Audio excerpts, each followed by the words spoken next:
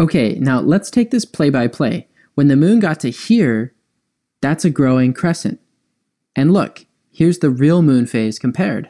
That's pretty good, huh? And so when the moon got to here, you saw this, a half moon. And here's the real half moon compared.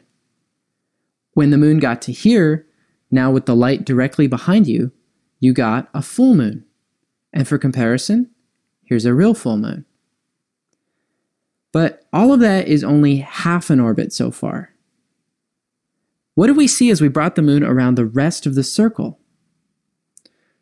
What we saw is that the phases now start to shrink down from full, down to half, down to crescent, okay, and then a smaller crescent.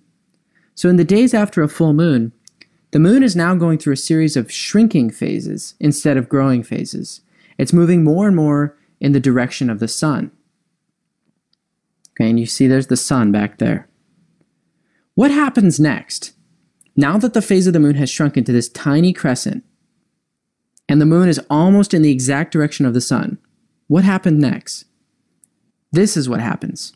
You don't see the moon at all.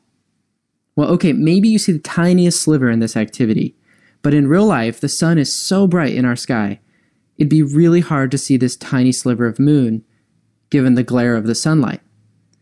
The sun is still shining on the moon, but think about it. The side of the moon that we're seeing is dark. We have a special name for this phase. It's tempting to think maybe we'd call it the no moon or the nothing moon. Those would actually be really good names. But we call this the new moon because it's when the whole cycle is about to start over again. How long did this whole cycle take? Well, how long did the first half of the orbit take? If you look at your moon journal, you can see it takes about 14 days to go from new moon to full moon. Those were the growing phases. It's going to take another 14 days for all the shrinking phases to happen, to go from full moon to new moon. So we can see the moon is going in an orbit around the Earth, and it's doing this over the course of about 28 days. A cycle that repeats every 28 days. That'd make a really nice unit of timekeeping. A unit that's not as long as a year, but not as short as a day.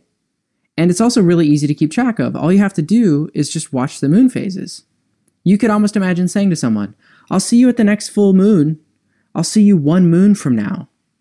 Is this ringing any bells? We do have a unit of timekeeping based on the moon cycles. It's the month.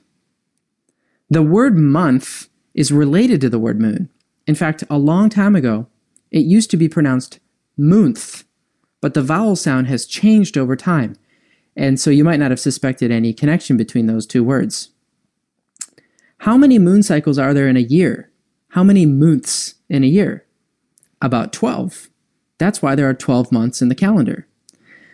But the 28 days of a moon cycle don't divide evenly into the number 365, the number of days in a year.